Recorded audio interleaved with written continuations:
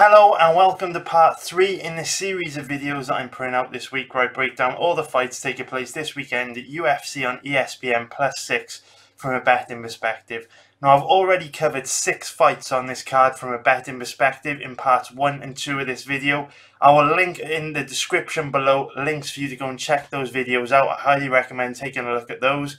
And in part 1 of this series of videos, I said that this week was a massively busy week for me. We've got Bellator 218 tomorrow night, as well as KSW 47 on Saturday afternoon, and then obviously UFC on ESPN +6 on Saturday night. So this is a massively busy week for me, but to be honest with you, I am smashing through this UFC card, and I'm much further ahead of schedule than I normally would be. Now, I think that's for 2 reasons. The first reason being, obviously, I'm conscious that I've got a lot of Bellator and KSW fights to research this week, so literally I haven't left my desk since like 9 o'clock Monday morning. I've been relentlessly researching these fights, and for that reason I'm probably a little bit further along in my research than I usually would be at this stage in a week.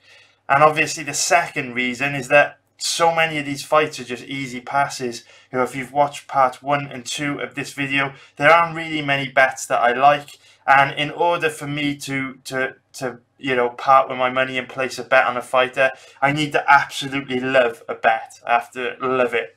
And so far, there's not really that many bets on this card that I love. But I'll keep digging. Still got a few fights left to research on this card, covering another 3 fights in today's video.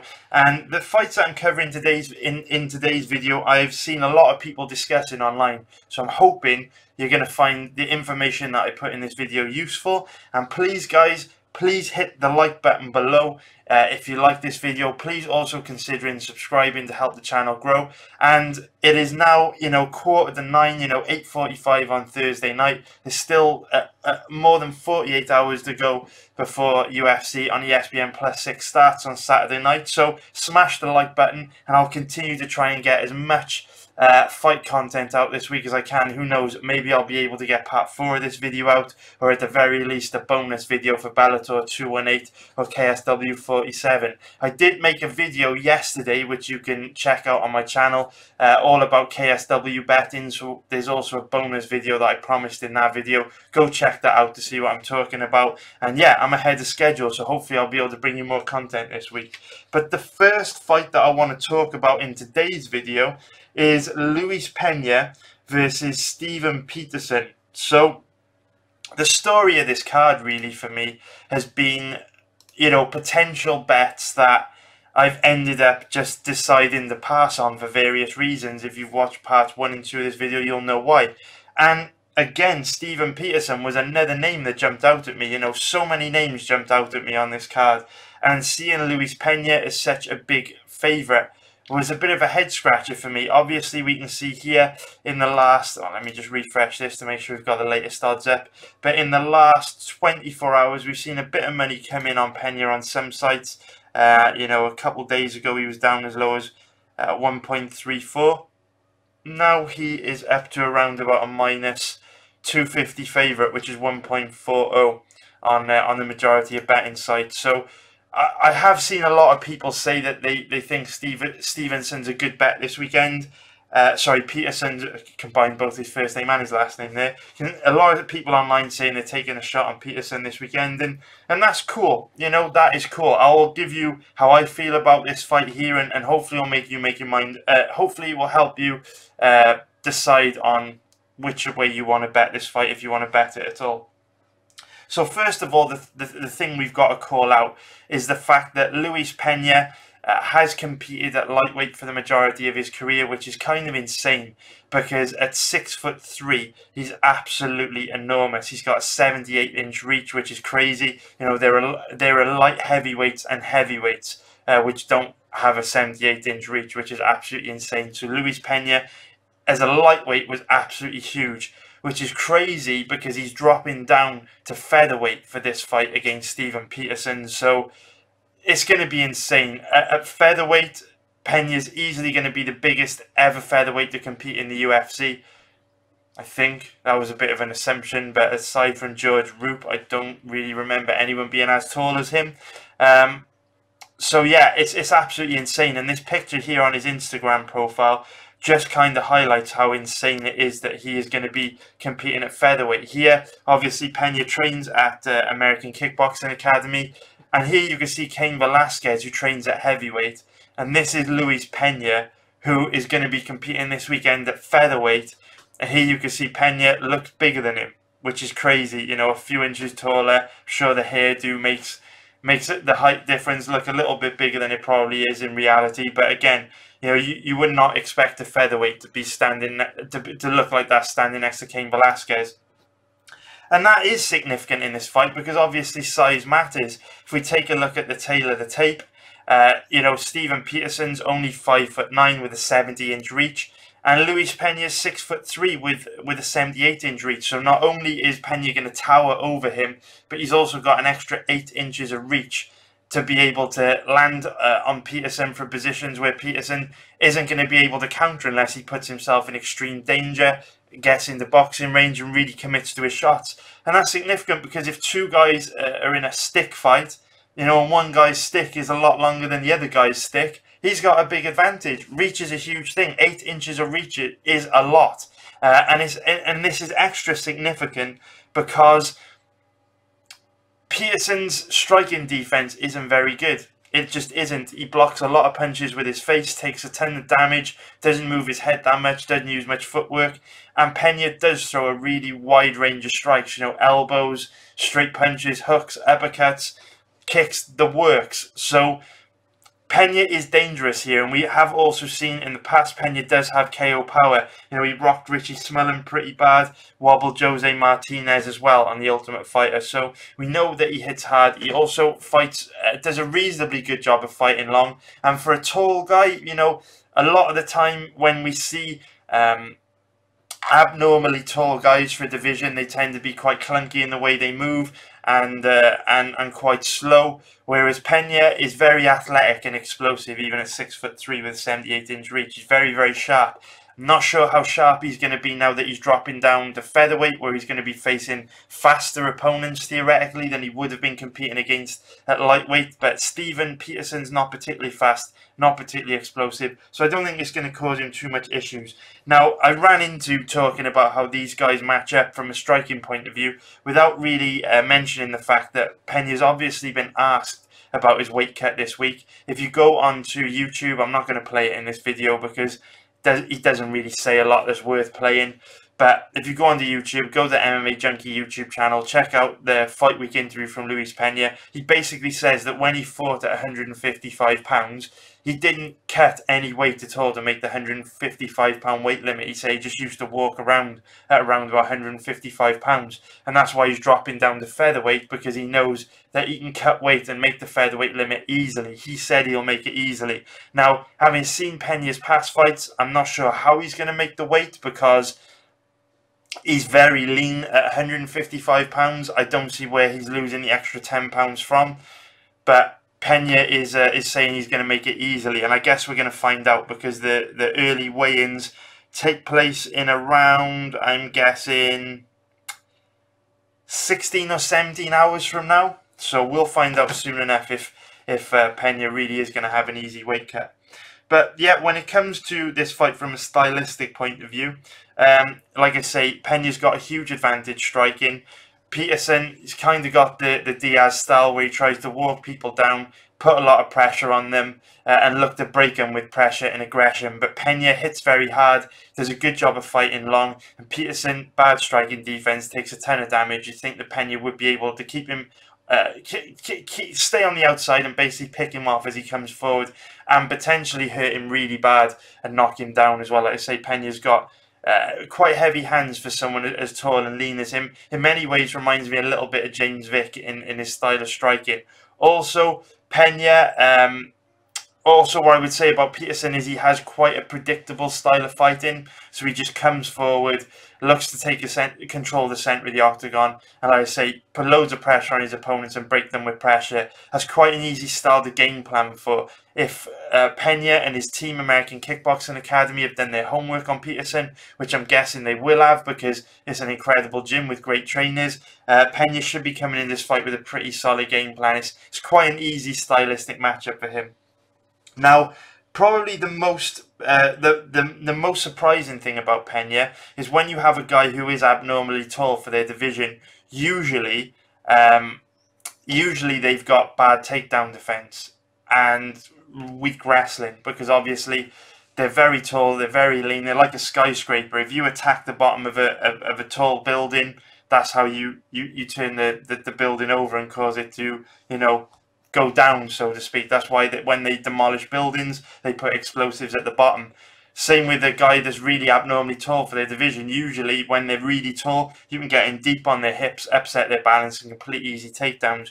But Pena, training at a grappling heavy gym like American Kickboxing Academy, is a really strong wrestler. He really defies the general rule of abnormally tall fighters struggling to fight long, not being that athletic, and not having good takedown defense. Really, Pena does have all those things. He's very, very unique and very interesting. Now, I don't know if he's going to have those skills at featherweight. I don't know if they're going to carry down with him from lightweight to featherweight, but at lightweight, he's got really quite decent takedown defense. Not bulletproof takedown defense, but he's not difficult to get down, and when he's on the ground, he's very tricky, very technical, and those long limbs enable him to, you know, create opportunities that other guys wouldn't be able to create, to scramble back to his feet, and also to trap guys in nasty submissions with his long limbs. So that's interesting. What I also want to say, guys, before we wrap up striking, I know I'm kind of jumping out all over the place here, but I also just want to make the point, and just looking at my notes, that Steven Peterson doesn't wear damage very well. So he tends to get cut up and busted up quite easily, just because his striking defense isn't that good, and he does cut very easily. So by the end of fights, he's normally busted up pretty bad. Remember I said in yesterday's video in part 2, which I'll link in the description below, when we were talking about Alexis Davis, damage inflicted is now one of the major scoring criteria in MMA, since the judging scoring criteria changed in January 2016. So if this fight does end up being relatively close, and Peterson's busted up really bad, you know, the judges may decide to score rounds in Pena's favour just for damage inflicted, you know, even if Steven Peterson was able to get, you know, some grappling control, or, you know, outstrike Pena, maybe damage inflicted would trump that, because it is supposed to be a priority for judges to score damage now. So, I think I've covered most things. What I would say is that, you know, Peterson does shoot the odd takedown here and there. He's quite a strong wrestler, but he also makes the mistake of getting overly aggressive at times, which causes him to give up position. And Pena's a strong grappler, dangerous on the ground. I mean, this is just Pena's fight to lose, to be honest with you guys. He's better than Peterson everywhere. The size difference is going to make life really difficult with Peterson. And the thing about Peterson is, it's going to be so difficult for him to close the distance and land anything significant on Pena because of that height and reach advantage, that he's probably not going to have too much success standing. And on the ground, he also, I give Pena the advantage as well, because he's very technical, very strong grappling coming from American Kickboxing Academy. So let's take a look at this fight from a betting perspective. If we take a look at the odds, so like we said a bit earlier on, Pena's odds are improved now to 1.40, which is minus 250. Now, that gives him an implied probability of 71%. If you've watched my videos for the last month or so, it will come as no surprise to you when I say I would recommend passing on him, because, you know, he's never fought a featherweight before. This might be his first time cutting from lightweight to featherweight. Who knows how his body's going to react to the cut? You know, he might think he can make 145 easily, but it's a whole different ball game when you actually have to do it. So, cannot bet Pena in this fight, because in order to get any real tangible value there and margin over the betting side, you'd have to give him a 76% or better chance of winning, and that is a big stretch, considering the fact that he's going to be putting his body through a lot, cutting down to 145 pounds in this fight. But I've seen a lot of people considering a bet on Peterson this week, so really let's focus in on this and have a think about this. So the average odds available on Peterson at the moment are 3.10, which is plus 210, giving him an implied probability of 32%. Now, I can see why people would bet Peterson here. I'm not going to call Peterson a bad bet. I don't think Peterson is necessarily a bad bet. although this is not personally the kind of bet that I like. I'm not opposed to rolling the dice and putting my money in risky situations and betting on underdogs.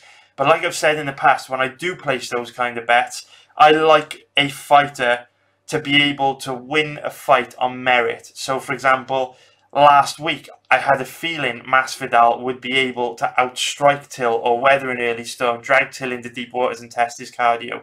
That was a fight that Masvidal could win because of all the things that Masvidal could do. I thought Grundy would win the fight because I felt he was probably better than Narimani everywhere. And that's why I bet on him as an underdog. And Safarov, again, I felt that he had the ability to go out there, start aggressively, and really cause a young fighter making a UFC debut on just 2 weeks' notice a lot of problems. The kind of bets that I don't like, when you have to roll the dice a little bit and take on a little bit more risk on underdogs, are where a guy can only win if their opponent doesn't do things that they're capable of doing. And what I mean by that is, can Peterson win this fight? Absolutely, he can definitely win this fight.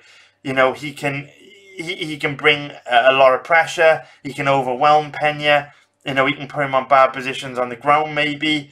But if both guys show up and perform to their full potential, I think, 7 or 8 times out of 10, Luis Pena wins this fight. In order for Peterson to win this, Pena has to either make a mistake, do something wrong, or significantly underperform, which is very, very possible, but it's just not the kind of situations I like to put my money into. I like to bet on guys on merit, not on what their opponent may or may not do. So that's why I personally recommend passing on this fight. I don't think Peterson's a terrible bet.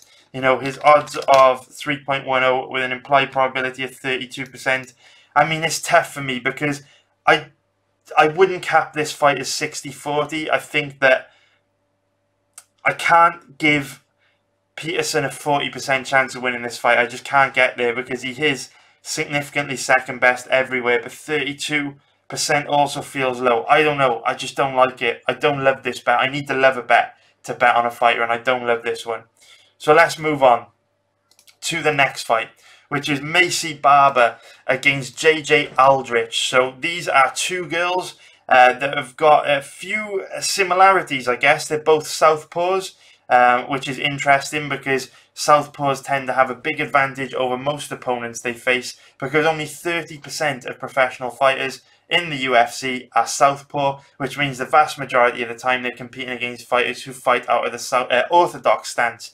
And as we know, southpaws are very tricky. Most big budget blockbuster boxing movies are based on a southpaw main character who causes orthodox fighters a number of problems because of how tricky it is to deal with. Because when 70% of fighters fight out of the orthodox stance, when you are an orthodox stance fighter, you're used to competing against someone that also fights orthodox. When you suddenly start competing against someone that fights out of the southpaw stance, it can be very difficult to adjust to and difficult to prepare for. It's a strange style. You've got strikes coming at you from weird angles and positions that you wouldn't usually see them coming from. So that is one of the reasons why, perhaps someone like Barber has had so much success competing on the regional circuit in MMA. Being a very technical southpaw striker is going to cause, lower level orthodox strikers tons of problems. But JJ Aldrich is also a southpaw striker, which is very interesting. So both these girls, this one could get interesting from a striking point of view, just because I doubt either girl is that comfortable or confident or used to fighting against a fellow southpaw. And usually what happens is when you see two southpaws fight each other, it tends to be the more experienced southpaw, the more comfortable southpaw that's got a lot of experience competing against fellow southpaws that does better, which is interesting. I'm interested to see how that plays out in this fight. But other similarities they've got, like I say, both girls moving up to fight at flyweight in the UFC for the first time. And also, both girls are young, very young in the divisions. They're going to be making big improvements from fight to fight. You know, at 20 years old, Macy Barber is going to be like a sponge. She's going to be making massive improvements every fight. And Aldrich, a little bit older at 26, but still, you know, training in Denver, Colorado, alongside the likes of Rose Namajunas and Valentina Shevchenko when she dips into their camp from time to time. It's a big deal. You're going to see huge improvements from both these girls. And Macy Barber, in terms of her training, she's a bit of a nomad. She trains all over the place. She's travelled around the US, going to lots of different gyms. We've seen her at ATT, Jackson's and Rufus Sport in the past. So jumping into how both these girls match up from a stylistic point of view, let's talk first a little bit about Macy Barber. So what I would say about Barber is she is ferocious in all positions that this fight could go, and any fight goes. She is ferocious, she is vicious, and she has the cardio to back it up. Usually when you see a fighter like Macy Barber, you would look at them and you'd think, okay, they're dangerous, but there's no way that she can do that for 3 rounds because of how much explosive energy, and she's committing to everything. But Barber can. She is a cardio machine, and she fights in bursts. You will see her when she's striking, she's kind of got a taekwondo kind of stance. She bounces in and out of her opponent's range, a little bit similar to Stephen Thompson, but she likes to be all the way in or all the way out. So at a distance where her opponents can't land on her, or she likes to blitz them with kicks and short punches and then get back outside of range. Now, that style is tricky to deal with because she uses a lot of footwork. She's very mobile, so it's difficult to kind of trap her and land anything significant. But at the same time, when she is blitzing her opponent, her striking defense isn't very good. So there is a window of opportunity there as she comes in for her opponent to catch her and land big shots on her. Now, she hasn't really fought anyone up until this point in her career who has really been able to make her pay for that poor striking defense, although we have seen a couple of her past opponents drop her, but they were just flash knockdowns. She wasn't really hurt, she wasn't rocked, anything like that. It's just a case of where she's coming forward and blitzing with so much forward momentum. If you catch her when she's coming forward, you know, at a fast pace aggressively, it doesn't really take much to knock someone down. So that is basically Barber's style of striking. JJ Aldrich, much more traditional. She likes to march forward, traditional boxing style. Doesn't throw too many kicks. It's all about the hands for JJ Aldrich. Now, from a striking point of view, this is an interesting matchup, not only because there's 2 southpaws going up against each other, but also because, like I said, it's difficult to outstrike Barber because she's got the cardio to be constantly moving.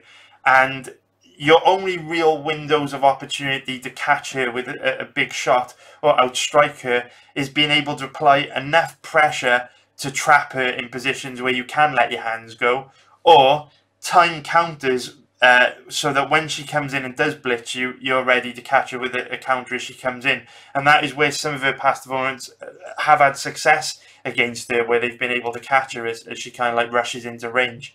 Now, based on the past performances from JJ Aldrich, I'm not sure if she's going to be able to have that much success striking, simply because she's not particularly great at cutting the octagon off. And when she does cut the octagon off, she's not particularly great at letting her hands go. And also, because we've never really seen her fight someone as mobile or, you know, unorthodox as Barber, we don't really know how much success she's going to have countering Barber with, you know, counter shots as Barber blitzes her. At the same time, you know, if we look at Aldrich's record, she is a bit of a decision machine. So her last 5 fights have gone the distance. You know, the majority of women's MMA fights, particularly in the strawweight division and atomweight division, you know, they tend to go the distance. There's nothing wrong with that. But the point that I just want to highlight is that Aldrich doesn't really have that much power in her hands. And Barber has one of those crowd-pleasing, judge-pleasing style of fighting, which is really exciting. So, you know, when Barber's blitzing girls and throwing flashy kicks and landing big punches and elbows, when she blitzes girls, that gets a reaction from the crowd. It leaves a lasting impression on the judges. Whereas Aldrich, you know, it's possible that she could outstrike Barber in a round by being the more effective counter-striker, but because she doesn't carry that much power in her hands, she doesn't really have a way to leave her stamp on a round and leave an impression on the judges. So that is definitely something to think about in this fight if you're thinking of betting Aldrich. She's just not that dangerous standing, and Barber's got a really tricky style, which is flashy and looks good for the judges. So on the ground has probably been JJ Aldrich's weakness, to be honest with you, throughout her career. You know, her two recent losses against Juliana Lima and Tatiana Suarez. It's no secret that these two girls are predominantly grapplers, and she did struggle bad against both girls. You know, her only other loss in her pro career was against Jamie Moyle by rear naked choke. So there are definitely weaknesses on the ground there, although training with a very explosive and orthodox technical grappler like Rose Namajunas on a daily basis should help Aldrich to make big improvements to her grappling from fight to fight. But Barber is devastating on the ground. You know, her takedown defense isn't very good at all, but she is extremely offensive on the ground. She is constantly attacking submissions, constantly looking to work for submissions to create scrambles where she can improve her position. And if she gets into top position, her ground and pound is devastating. She is vicious. She is very, very vicious. She's able to inflict an incredible amount of damage from top position. So Aldrich, decent on the ground, you know. I can't really criticise her ground game that much at all. She's just a very basic, methodical ground game where she knows what to do. She does the correct things, but Barber, much more dangerous on the ground. You'd have to expect if this fight goes to the ground, Barber could put Aldrich in some really bad positions, whereas Aldrich is just the kind of girl to look to maintain control and rack up points with some top control. Doesn't really attack with submissions, not particularly dangerous ground and pound. So, from a betting point of view, if we look into this fight, let's take a look at the odds. So Aldrich was one of the names that jumped out at me this week, but like so many names that have jumped out at me, I just didn't see enough from them to pull the trigger. So let's look at Maycee Barber first of all. Her average odds at the moment are around about 1.41, which is minus 244, giving her an implied probability of 71%. I hate to be like a broken record, but to be able to find any value on Barber at all, you have to cap her here at having a 76% or better chance of winning this fight. And I just think that's such a stretch. You know, for a young fighter, 20 years old, her body's changing all the time. She's fighting at flyweight for the first time in the UFC. She's got an explosive style. Even though her cardio's looked amazing in the past, you never know. A bad weight cut, an injury, some fight week illness could cause her to adrenaline dump and get tired. She does have a habit of getting caught on her way in, you know, because her striking defense isn't that good. Her takedown defense isn't bulletproof. You know, you can't really cap her at having a 76% or better chance of winning this fight. So that's an easy pass for me. Remember I say, guys, let the odds do the work for you. And then if we look at Aldrich, she's currently available at around about 3.05, which is plus 205, giving her an implied probability of 33%. And I think in many ways, this is just very similar to the last fight between Peterson and also between Pena, where I just need to live a bet in order to bet on a fighter. And I just don't love Aldrich in this fight because, again, to gain any real value on Aldrich, you have to give her a 40% or better chance of winning this fight. And I just can't get there. I really can't, because if it stays standing, I really feel like Barber's awkward blitzing style is going to make it difficult for Aldrich to land anything significant and leave an impression on the judges. And if it goes to the ground, Barber's just an absolute nightmare. Even if Aldrich does get into top position, you know, we still know that Barber relentlessly attacks with submissions off her back. She's constantly throwing her legs up, looking for arm bars, triangles, leg locks. And as we know, under the new scoring criteria that came in January 2016, top position is not top position in full guard is no longer a winning position in MMA. Full guard is a 50-50 position on the ground now, and it's going to be very difficult for Aldrich to take half guard, side control, or mount, which would all be considered dominant positions on the ground, because Barber's extremely active on the ground and very good at recovering position. So it's going to be very difficult for Aldrich to pass her guard if this fight goes to the ground, which means even if Aldrich is in top position, with Barber constantly attacking submissions off her back under the new scoring, Barber is probably going to be winning the fight on the ground as well. Now, we know some judges don't use the new scoring. They still favour octagon control and top position, but all we can do is go by the letter of the law and make the right decisions based on the letter of the law. So for those reasons, guys, give Barber a slight advantage standing and on the ground. Again, for Aldrich to win this fight, she's going to have to rely on Barber doing something to either, bad fight IQ, a mistake, underperforming.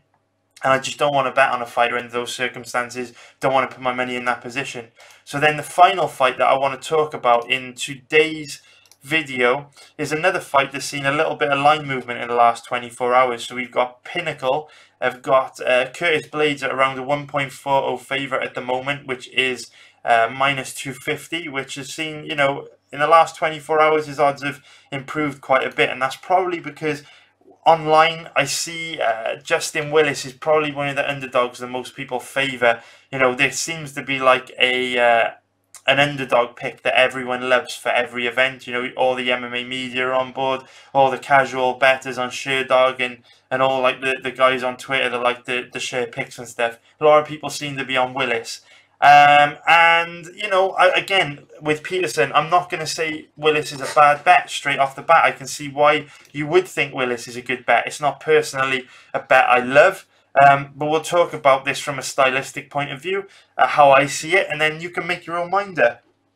So the first thing I would say about this fight is that straight off the bat, there is no doubt about it that Curtis Blaydes has an amazing chin. There's absolutely no doubt about it. But unfortunately, the reason why we know he's got an amazing chin is because he gets rocked or dropped or wobbled in almost every single one of his fights.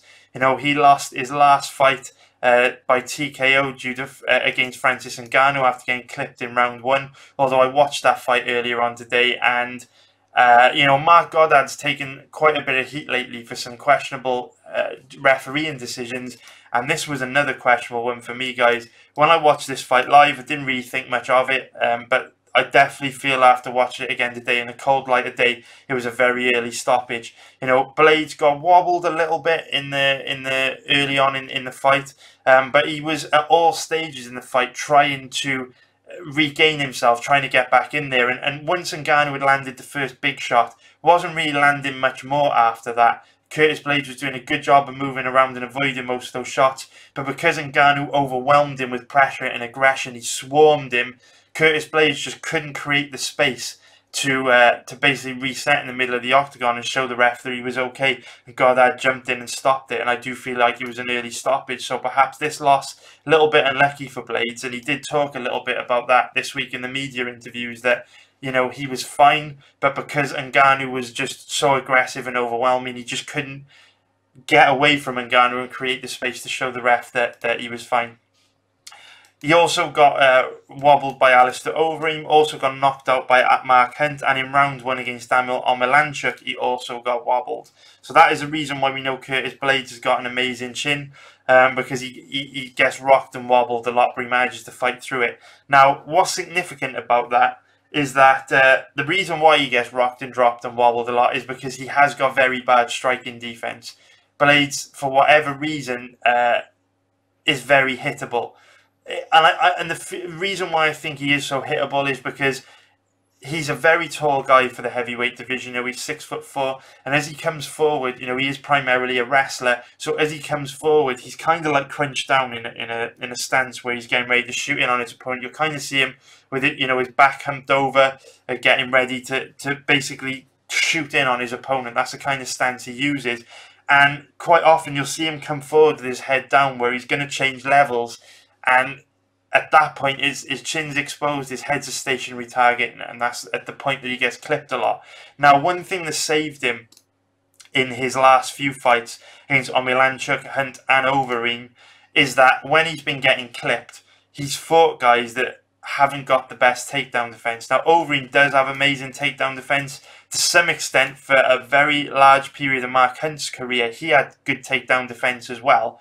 But what I would say is very shortly after these three guys hurt Curtis Blaydes, they gave up very easy takedowns. So if you go back and watch these fights, you'll notice that when Blaydes got wobbled by all of them, he immediately shot a takedown, and they all immediately basically gave up a takedown, which gave him an opportunity to recover. What's interesting about this fight is that Justin Willis trains at American Kickboxing Academy with the likes of Cain Velasquez, and Daniel Cormier. So even though we haven't seen that much of his wrestling, because he's only had 9 pro fights, and his last 2 fights, a big part of those 2 fights were standing. A good period of the Mulholland fight was standing as well. You'd have to expect he's got pretty good takedown defense, and even though that's an assumption, it's a fair assumption to make with him training at AKA, being 31 years old. He's had a lot of time to train with those guys. He's been competing and training at AKA since 2012, which would be almost 8 years now. So that's also significant, the takedown defense thing, because Curtis Blaydes is sold as a wrestler, but he doesn't have the best offensive wrestling.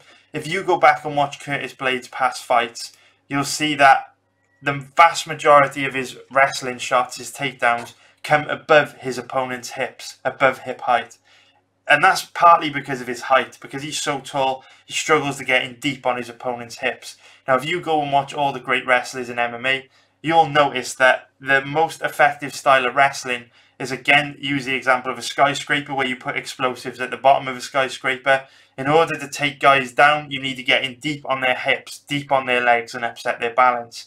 But Blaydes doesn't really have that style of wrestling. He tends to shoot high above his opponent's hips, which means when he starts to face opponents with better takedown defense, not guys like Omilanchuk, Hunt, or Overeem, he's really going to struggle to take guys down. And that is one of the reasons why he lost this fight against Francis Ngannou. Ngannou has got very strong hips, and he was basically able to just defend takedowns, get underhooks in play early in this fight, because Blaydes was shooting in above hip height, and Ngannou was able to shut him down, whereas the adjustment Stipe made on Ngannou was, Stipe did get in deep on Ngannou's hips, which is why he was able to take him down much more frequently than Blaydes was. There's a very big difference there in the techniques used, and Blaydes just not that effective, which is interesting, because if you start shooting in above hip height on Justin Willis, with him training with guys like DC and Cain, I would imagine Willis would do a pretty good job of shutting down Blaydes' offensive wrestling. So I really think from a wrestling point of view, both these guys are going to cancel each other out. I don't see Willis taking Blaydes down. Blaydes is very athletic. He's a strong wrestler. He might not have the best offensive wrestling technique, but when he's on the ground, he's devastating. Also defensively, he's good. So I think they cover each other out. I think we could see very large portions of this fight take place in a clinch or standing. So when it comes to striking, I mentioned that Curtis Blaydes does have a good chin, but he tends to eat a lot of bombs. And to be honest with you, I'm not sure if that's going to be an issue in this fight. Because if we look at Willis's record, he's not exactly a deadly striker. He 3 of his last 4 fights have gone the distance. And Chase Sherman, we know that he's got a questionable chin, not the best striking defense. James Mulholland, he's a striker from the UK, quite short. Sherman and Mulholland, if Willis was that dangerous striking, you'd expect him to be blowing through guys like that, and he didn't.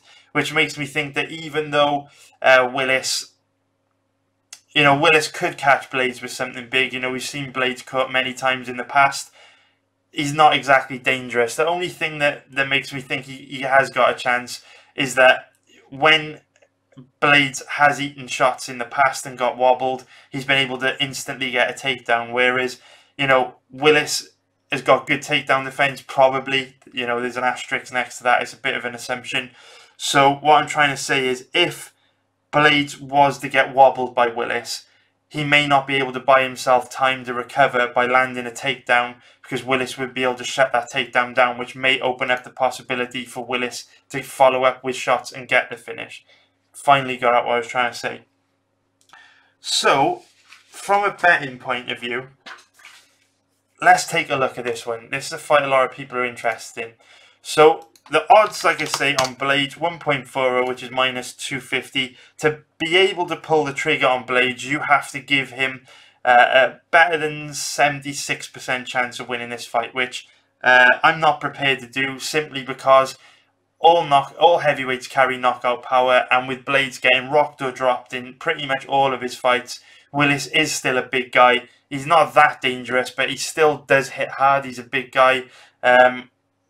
It's just there's not enough value there for me to give Blaydes a 76% or better chance of winning this fight. Is a big stretch for me, so that's an easy pass, letting the odds do the work for you. But I've seen a lot of people on about rolling the dice on Willis. So the best odds you can get on him at the moment are around about 3.20, giving him an implied probability of plus 220.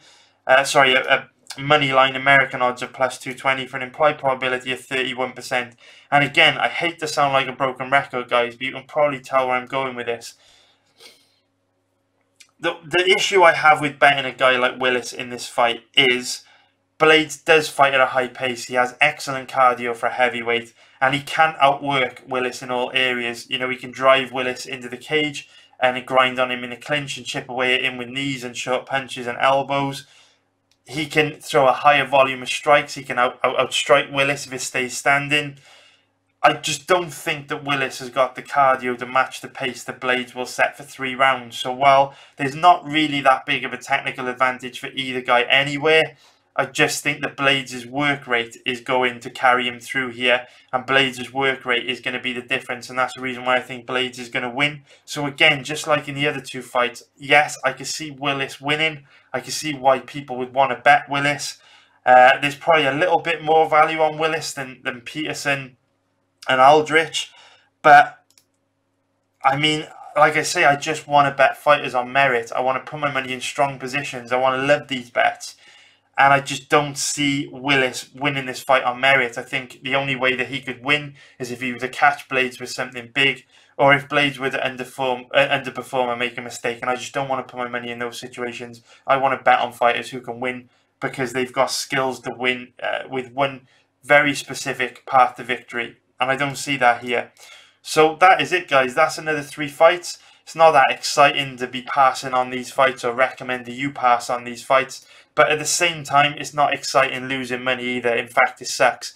So I don't care about, you know, having to keep things tight and stick to a small number of bets. The way I personally look at things is this is not about what we do, you know, gambling, betting on MMA. This is not about being the smartest guy in the bar. This is not about winning a 10-fighter parlay. This is not about winning 30 units per event and hitting all these fancy prop bets and picking all these fancy underdogs. It's not about that. It's about earning money every single week, trying to grind out a profit every single week so you can grow your account balances, grow your bankroll, compound your profits, and get to a position where you can change your life and you can start to make significant amounts of money. And you will not make significant amounts of money if you feel pressured and forced into placing bets which just aren't good bets. Yes, you know, I'm not going to say the underdog bets that we've talked about in today's video are terrible bets. You know, if one of them wins, you would break even or make a slight profit. If 2 of them wins,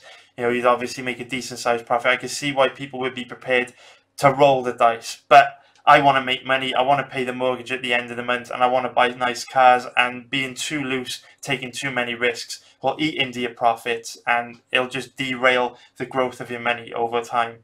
So I would recommend passing on those fights today, guys. But thank you for watching this video. Hit the like button below if you appreciated these breakdowns and this analysis. And I will work very hard tomorrow and also on Saturday to bring you part 4 of this video. And also a video about Bellator 218 or possibly KSW 47. And remember to check out that other video that I put out yesterday about betting on KSW. And also, guys, one last thing, subscribe to help the channel grow. Thank you very much. I appreciate it. Take care. Good night. And I will speak to you soon.